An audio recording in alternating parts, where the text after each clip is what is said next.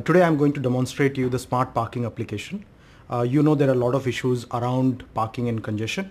This application really helps you to get a parking assigned to you while you're close to a registered parking zone. For example, if you're coming to work to King's Place and you're driving close to King's Place, based on your location of the cell ID where you are currently, the system automatically detects your position and sends you a request parking message.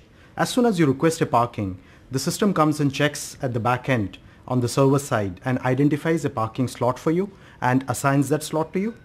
As you can see on the screen, parking is assigned to you on King's Place. Yeah? So when you drive in to the parking zone, you have to just wave your phone and the system recognizes that you have reserved a parking. It opens the gate for you and you can go and park the car there. After that, the application will keep on running on your mobile, and whenever you are leaving the parking zone, system automatically detects that you are moving out of this cell ID and asks you, are you leaving this place? Or you can manually, as you see, the cell ID changed now, and now it is asking, you have moved away from King's Place, do you want to leave the parking?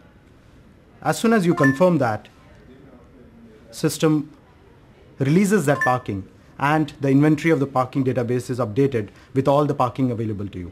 This application is really interesting because there is a lot of information suggesting that about 10% of the total traffic in the city is related to parking congestion and parking related problems.